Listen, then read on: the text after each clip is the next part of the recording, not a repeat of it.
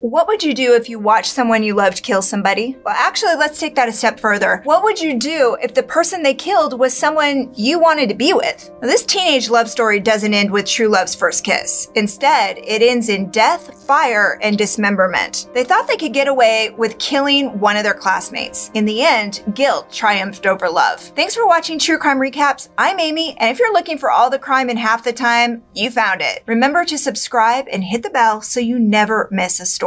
Now, let's recap.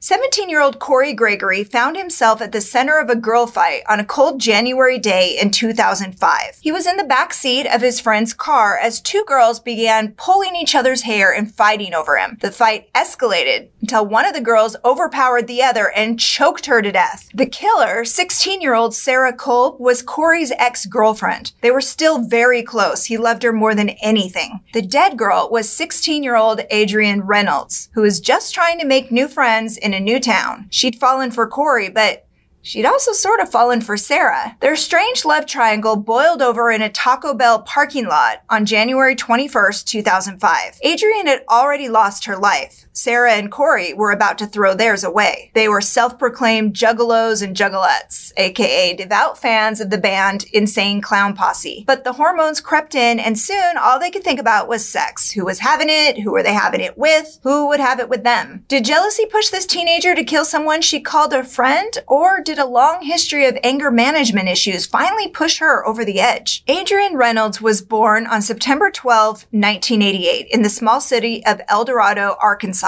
Her mother, Carolyn Franco, was only 16. Adrianne was legally adopted by her grandmother and her then husband, Tony Reynolds. They cared for baby Adrianne until her mother could get on her feet. Carolyn landed a convenience store gig in Kilgore, Texas. Adrianne moved back in with mom. She was an outgoing girl who loved to talk and sing. She dreamed of being on American Idol one day. Adrianne may have focused too much on singing. School was more of an afterthought. When she was 12, she needed an emergency appendectomy. The surgery caused her to fall behind even further. According to her birth mother, Adrianne began hanging around what she called druggy crowd. Carolyn was worried for her daughter's safety. So in November 2005, she sent Adrianne to live with Tony and Joanne Reynolds. They quickly became mom and dad. Adrianne moved to East Moline, a small city in northwestern Illinois. Going to a four-year high school wasn't going to work anymore, so the plan shifted. Adrianne would attend Black Hawk College Outreach, an alternative school in East Moline. It was home to only about 80 students,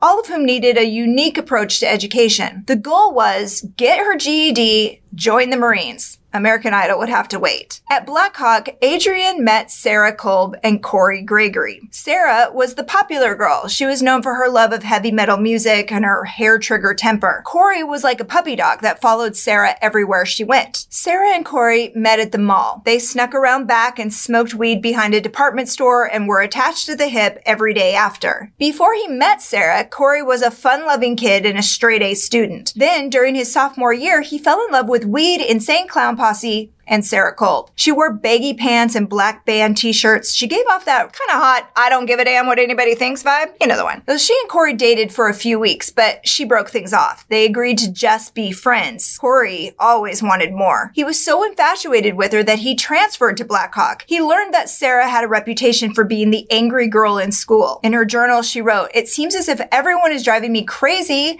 and all I want to do is slaughter them like the effing sheep they are." Corey's parents were getting a little worried about his obsession over Sarah. He wanted them to be boyfriend, girlfriend. And in his mind, that whole stalk them until they give in thing, that's kind of where he was going. If he hung around long enough as a best friend, Sarah would eventually see him as a boyfriend. He was loyal to the bitter end. There are a few differing accounts of how the three friends came together. Some say Adrianne became instantly popular at Black Hawk. She was friendly with everyone, including Sarah and Corey, and she was pretty. Others say Adrianne changed her entire persona to make Sarah like her. She ditched pop and hip-hop music for heavy metal. She started wearing all black and calling herself a juggalo. Some believe Corey first met Adrianne and pulled her into the group, possibly to make Sarah jealous. That was his plan. It backfired. Sarah liked Adrianne. Like, she liked Adrianne. So they began passing notes in class. Innocent at first, but then more sexual. Adrianne asked if Sarah was bi or a straight lesbian. "What's the most you've done with a girl?" one of her notes read. Things turned sour between the girls at a party one day. Adrianne began flirting with other boys, just causing Sarah to get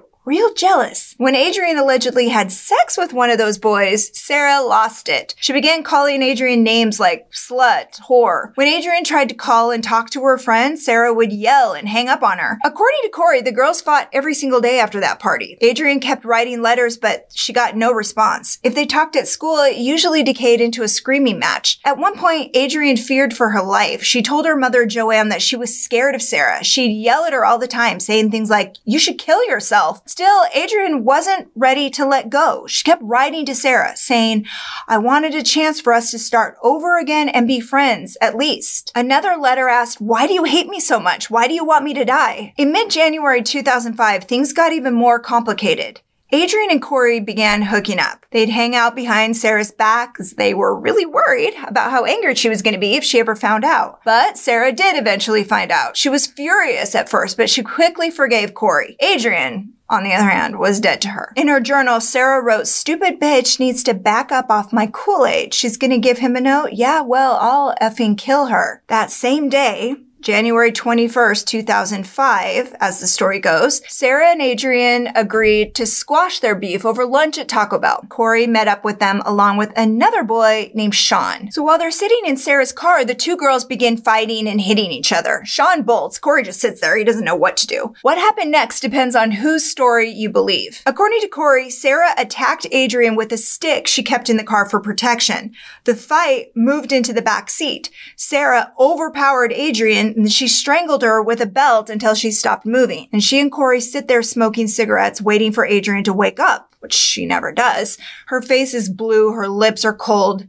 She's dead. Now, Sarah's story starts the same way, but this time, Corey is the one who initiates the attack. He says something along the lines of, "She's not one of us."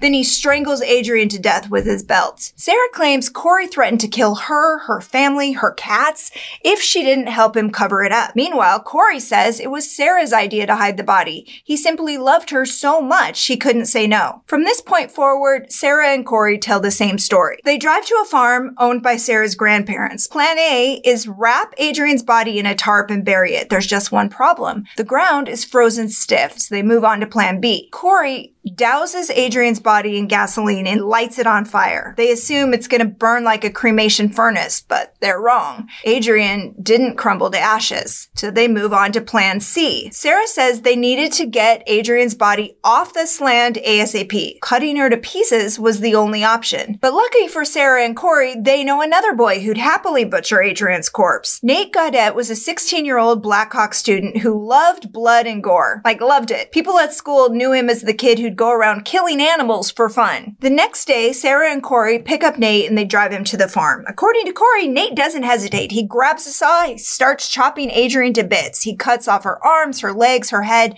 then he saws her torso in half. Corey said it was worse than any horror movie you could watch, and he and Sarah talked about anything they could to take their minds off of what was happening in front of them. Then Corey held a trash bag open while Nate dropped the pieces inside. They load the bag into Sarah's car, but before disposing of it, they stop at a McDonald's for lunch. Nothing like a box of chicken nuggets to get murder off your mind. From McDonald's, they drive to the Blackhawk Historic Site in Rock Island, Illinois. It's a state park located on a 150-foot bluff overlooking the Rock River. Our trio scoured the woods for a place to bury Adrianne's remains. Sarah eventually found a spot and told the boys to start digging. Meanwhile, Adrianne's parents are worried sick. She hasn't shown up for her shift at Checkers, a fast food restaurant in town. They called the police to report her missing. Now, the cops believed Adrianne was a runaway, but that didn't make sense to Joanne and Tony because she didn't pack any things. She didn't even pick up her paycheck from work. Now, other friends from school told police that Adrianne went with Sarah and Corey to Taco Bell the day she went missing. So they tracked Sarah down, who already had a lie ready. According to Sarah, she dropped Adrianne off around noon and never saw her again. Meanwhile, Corey was starting to crack. He was so guilt-stricken that he told his parents they needed a lawyer. His mother said,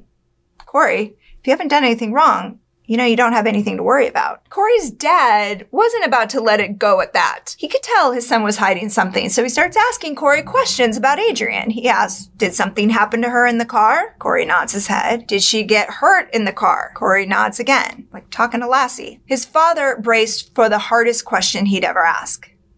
"Is she dead?" Corey nods yes. So he agrees to tell the police everything. 4 days after the murder, he led them down a steep, icy path in Black Hawk State Park. Police found the bag containing Adrianne's body parts trapped under a manhole cover and buried beneath a pile of dirt. Sarah, Corey, and Nate are promptly arrested. Nate, being a juvenile, was sentenced to 5 years in prison. He was released in November 2008, but died in a car accident in April 2012. Now, Sarah and Corey were tried as adults, both charged with first-degree murder. Sarah took the witness stand and tried to blame everything on Corey. Apparently, it was enough to convince one juror that she didn't do it, so a hung jury resulted in a mistrial. She didn't get as lucky at her second trial, though. She was found guilty of first-degree murder and sentenced to over 50 years in prison. Corey pleaded guilty and was sentenced to over 40 years in prison. Today, Corey identifies as a transgender woman and goes by the name Harley Quinn. In her memory, Adrianne's family began the Adrianne Leigh Reynolds Memorial Fund. The goal is to help kids take the GED who wouldn't otherwise be able to afford it. By 2010, the fund had already helped 66 local students take and pass the GED. It's always great when something good comes out of something bad, but damn, that was really bad. And that's your recap. Thanks for hanging out with us today. If you like getting all the crime in half the time, go ahead and tap that subscribe button and the bell so you never miss a story. We're here Wednesdays, Saturdays, and Sundays, but don't go away. Catch up on more recaps right here, right now. Until next time, take care.